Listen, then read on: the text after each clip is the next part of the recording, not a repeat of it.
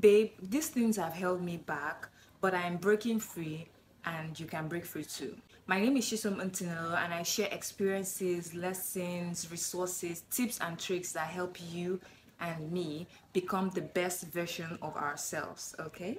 I'm going to be sharing 3 things that I have realized holds me back, but I am now consciously making sure that I don't let those things hold me back anymore. But before we get into that, look at this look. Bring out your calculator. Let's calculate this look. I'm really liking my makeup today. I don't know if you can tell. The first thing is having a low self-esteem, not having confidence to be myself, to do the things that I know that I want to do, not having the confidence to speak up, not having the confidence to just be me. And I've really struggled with confidence in general, but I can say that I have really come a long way. Like, I have gotten to a certain level of confidence that I can say is good, although I am still growing and there's still room for me to become even more confident.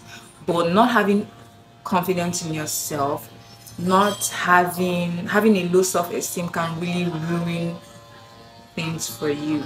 When you don't have confidence in yourself, you attract toxic people. At least I have noticed that when you don't have confidence in yourself, when you have a low self-esteem, you tend to attract the wrong kind of people. You tend to attract the kind of people, and it's not even necessarily about attracting, but it's that you actually pick these people who are toxic. You pick these people who seem to have like confidence but are very toxic people, and because they are more confident than you are, or maybe they're not even, but you tend to attract people who would just want to use you, people who are users, just the wrong kind of people. And the problem is not even just in attracting them, it's that you're choosing them.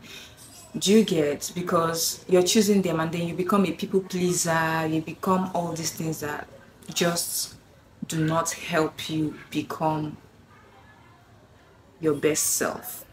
And that's something I really struggled with. But I thank God that I'm getting better. I thank God that I'm doing better. I am learning. In fact, I have learned from my experiences. I keep on learning, and the choices that I'm making now are so much better. You can actually become confident, but you have to realize that it is a journey. It might take a long time. It took almost all your life to not be confident in yourself. It will not take 2 days for you to automatically become confident, but you have to keep trying. You have to keep reminding yourself, you have to keep putting in the work, because you can definitely attain the kind of confidence that you want. Okay, the second thing that has held me back is overthinking. God, I can overthink for the world. Overthinking is such a bad thing, especially the kind of overthinking where you overthink and not take action. You're already thinking, what if it doesn't do good? And then you end up not doing any work at all. Like, that's so bad. And this overthinking is in the same boat with procrastination, because by the time you overthink, you end up procrastinating and not taking any action at all, which is bad. Like, just, it's bad, period. Like, it is bad. Let me know what you think about that one. The third thing is not being in the moment, constantly living in the future. Do you know, one day I just calmed down, because I will hear a lot of people say, oh, be in the moment, be in the moment, be in the moment. And one day I was like, chill. I don't think I've ever lived in the moment. Like, I'm always in the future. My mind is always in the future. And that is so bad. Like, I'm not saying don't envision your goals. I'm not saying don't, visualize where you want to be. You can do that. You should do that. You should see where you want to go. But constantly living there is so bad, because you will never take action. You're constantly living in the future. You're constantly thinking about, oh, when I do this, when I do that. But every day you're entering the future, and you don't see how this is like a loop. You're entering the future.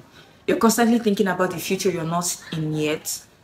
And even while you're entering the future, like, you don't see how you're wasting time not taking action. If you keep doing that, you will never be happy. It is important for you to visualize where you want to be, see the goals you're trying to achieve in your mind, see where you're trying to be at in your mind, see the life you're trying to create for yourself in your mind.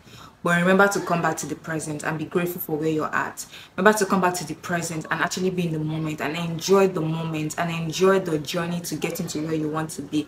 Because if you don't enjoy the journey, if you don't enjoy the moment, if you are not grateful for now, you will still not be grateful for that future.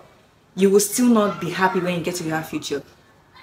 You might not even get there because you're not taking any action. You're constantly daydreaming. This is something I know has really held me back.